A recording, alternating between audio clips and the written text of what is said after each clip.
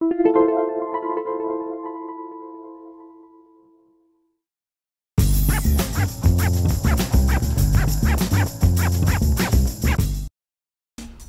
to MyLITV. From Manhasset to Montauk, we have traveled our communities to bring you the following events. I'm your host, Waldo Cabrera. MyLITV starts now.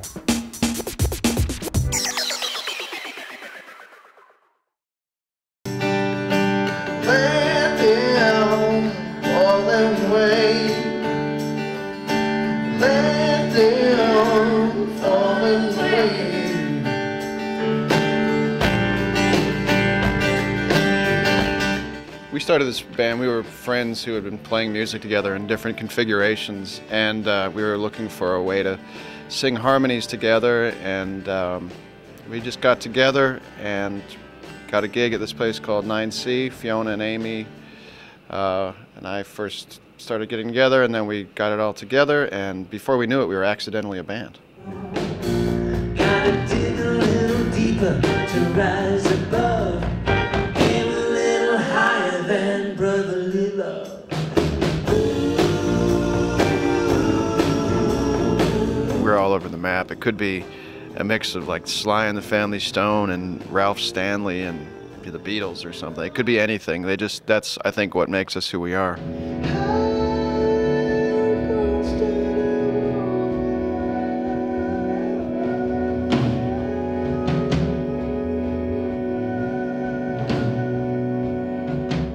Part of the reason why we were all why we started this band, we were just attracted to each other's eclectic taste in music. We all love all kinds of stuff. And well, I was attracted to Tony, but that's a different matter. Tell me what you want. Hey, if you're sick and can't get well. Tell me what you want. It's a long story how we got the name. Originally we just recorded one of her songs, which was a very, very long song title. And so up on the whiteboard we wrote Ollabelle instead of When I Can Read My Titles Clear. And when we're trying to find a band name, because we'd become a band with a record contract before we had a name, Amy, who's absent today, said, "How about Ollabelle?" And we didn't shoot it down like we did the hundreds of others that each of us came up with in good faith. Little girl, well, you know I can be the one to be your man. Little girl, well, you know I do anything in the world for you to have the baby's heart. We've been on the road a lot.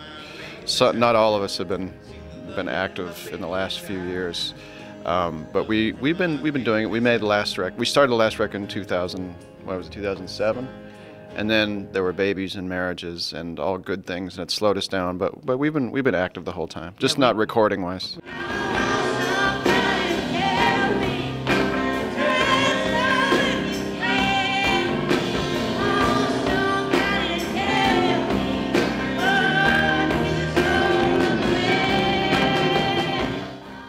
We are into kind of doing new things and expanding what we've done in the past instead of repeating what we've done. So it could be anything. It could be an instrumental record, it could be a soul record, it could be a country record, it could be Tony's spoken word epic poems.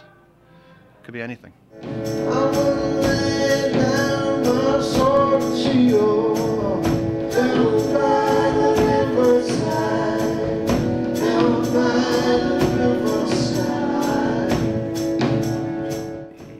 You can't plan your evolution. You can't even necessarily direct it.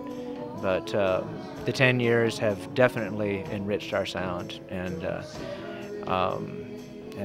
broadened what we do. And also, you know, musically there's a trust and there's a shared vocabulary that lets us push the boundaries even farther every time. And that's just something that 10 years together will do.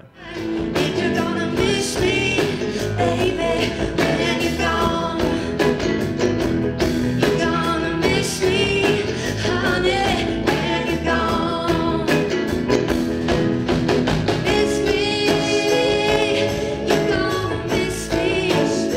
I think a big part of it was too that we really hadn't known each other that well and hadn't played together a lot when the band started, so it went from being getting to know each other musically to being kind of like a home base for a long period of time. See that loving in my baby's eye, loving from my baby's eye.